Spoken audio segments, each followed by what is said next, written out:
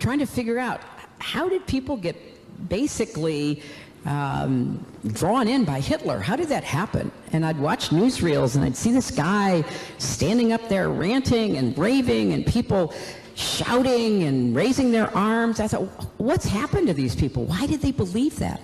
Trump is there ranting and raving for more than an hour, and you have these rows of young men with their arms raised. But remember this, January 6th, this committee, the two things they didn't talk about, two things, was that the people went down there and you could have had over 1 million people.